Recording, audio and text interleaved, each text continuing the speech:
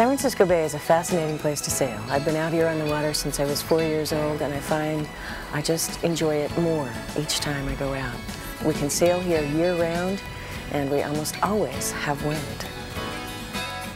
San Francisco Bay doesn't really have swells or seas. What we have is a little bit of chop that goes with the winds. So it's like sailing in strong wind and flat water.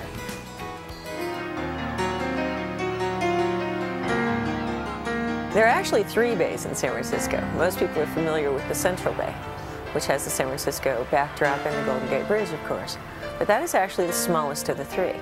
There is a bay in the north called San Pablo Bay and a South Bay, which is the largest expanse of water.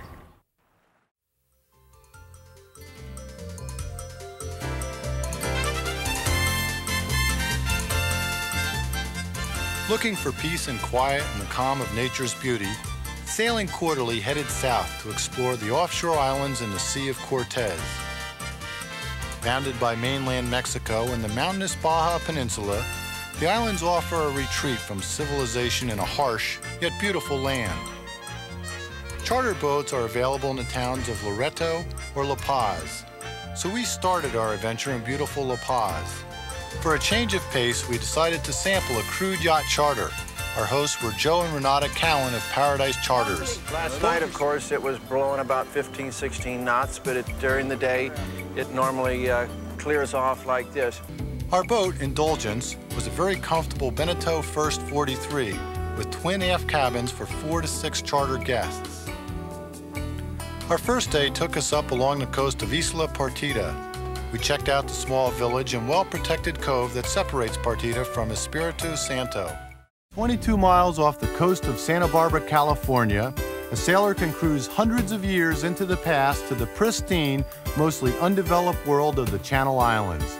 Miles of unspoiled shoreline, rugged hills, teeming wildlife, and jagged volcanic cliffs festoon this island world accessible only by boat. Only 100 miles from the hectic world of Los Angeles, the Channel Islands National Park rises from the Pacific Ocean. Sailing Quarterly recently traveled to Santa Cruz Island, the largest and most varied of these islands, measuring 21 miles by 5 miles, with a coastline ranging from jagged cliffs to sandy beaches and gigantic sea caves. Right up here. We joined John and Randy Sanger aboard their Valiant 40 Grebe. We headed out under a double reef main and a staysail. Anyone cruising to these islands should know a rule of thumb. Whatever breeze you have at the coast, it's likely to be twice as strong out by these gusty islands.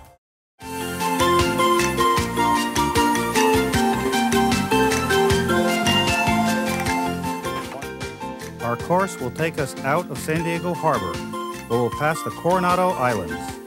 After we enter Mexico, then we'll head south along the coast to Ensenada. We just crossed into Mexico. This is the South Island of Coronado Islands. Nobody lives here. There's a remnants of an old hotel on it.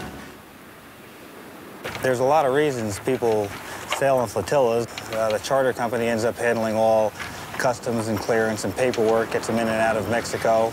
We also know the harbor. We know the islands. We know the coves where we can go anchor.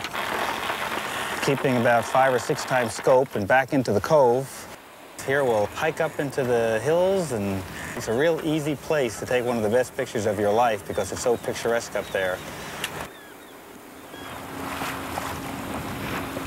Going back here today, back towards San Diego, we've gotten very lucky again. The northwest wind has switched around and gone southwest on us, so we're reaching again back into the harbor. So this has been a wonderful trip, allowing us easy sail both ways.